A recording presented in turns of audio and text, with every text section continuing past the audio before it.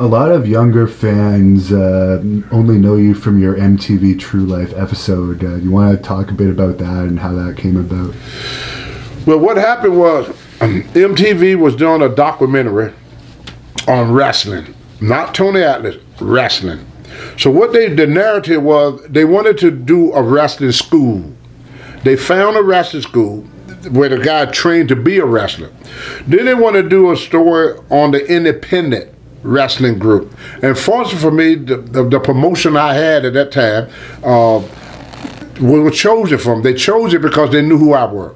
Now I asked the guy, I said, can I be on there? He said, no, this is not for you, Tony. We want to film the guys going through the ropes. See, first in the wrestling school, then they wanted to show guys on the independent circuit getting the on the job experience. Then they wanted the end of it supposed to be when you reach the big time, which is the WWE. So what ended up happening, we did the first show where the guy, what I call my money man, he was the guy that was backing everything. He was the guy that wrote the checks. So when MTV when they hear that all the wrestlers in Maine and Massachusetts and Canada hear that MTV was be at this show, every wrestler this side of the Mississippi called me.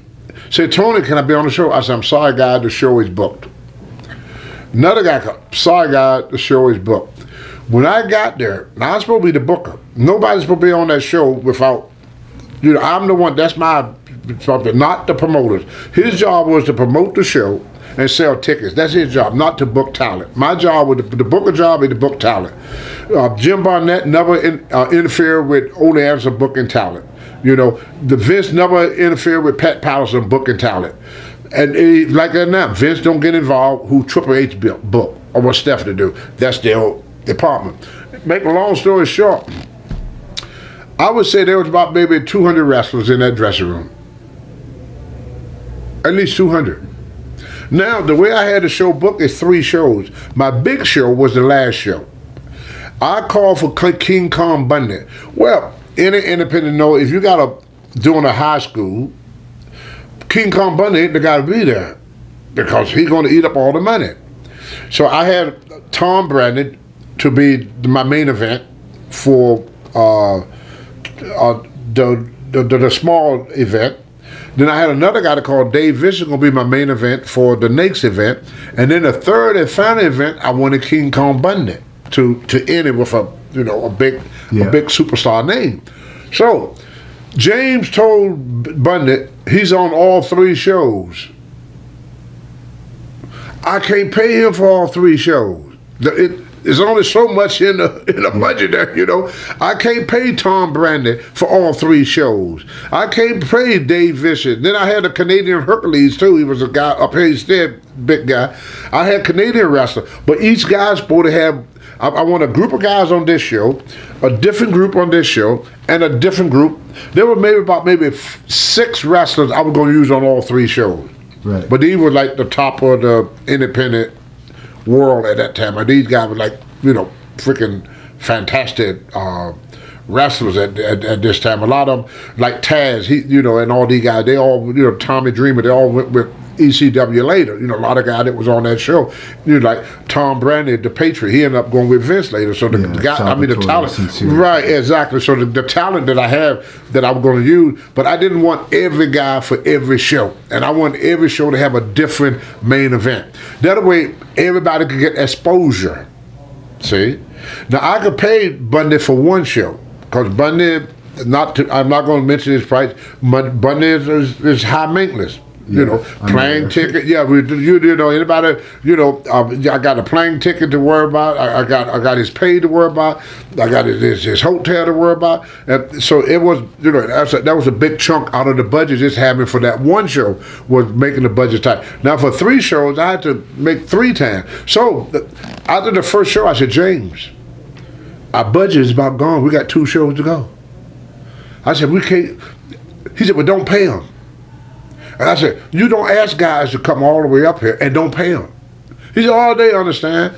So a couple of the wrestlers, believe it or not, came to me and said, Tony, we just want to be on MTV. You don't have to pay us. And I said, I can't have 4-hour shows. People don't want to sit through a 4-hour show. You know, I said, I'm trying to spread all you guys out where everybody get a little piece of this stuff.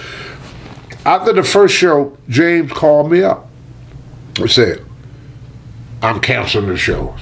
If I can't run things my way, this is my business. I'm putting up the money, and then you trying to take my business away from me. I said, Jim, you hired me to do the booking. You hired me to do this. So he canceled on us. So the MTV had nothing to do. They came up here. They got 2 days of taping to do. They only taped 1 day. And then they got 2 more days of taping. So they drove all the way up from New York to Maine, which is about, for me, it's about 6.5 hour drive in a car. They had a van with all the equipment stuff. So about an 8-hour drive for these guys, you know, to come up here. Now they got nothing to do. So one guy, they got to talking to me, and I started telling him stuff about me. He said, you know, maybe, so let me call. So he made a phone call, and they said, well, we don't have, instead of coming over, why don't we just do a thing on Tony Atlas? And that's how it happened. I wasn't even supposed to be nowhere on the tape. I asked him, could I be on the tape? God told me no. He said, this is for, because that's definitely their theory. The training, on the job training, and the job. That's how they wanted to go. But instead, it was the training, nothing in the middle. So what they did, they said, my segment was after the glory. So instead of doing what you do before you get to Vince, they show what you did after Vince. That's why I was towards the end instead of in the middle. You notice Vince was in the middle all the time? Yeah. Because it was the rest of school, Vince, and then Tony. See, Tony, what they did, they changed the whole scenario and said, well, this is what you do, this is what happened to you after it's all over with. And a movie was made from that too called The Wrestler. You know, and that was based on that same scenario. You know, the guy lived this high life, and then he loses everything, and all of a sudden hit rock bottom, and they run around doing these little small gimmicks and gimmick shows and stuff. And so that's where they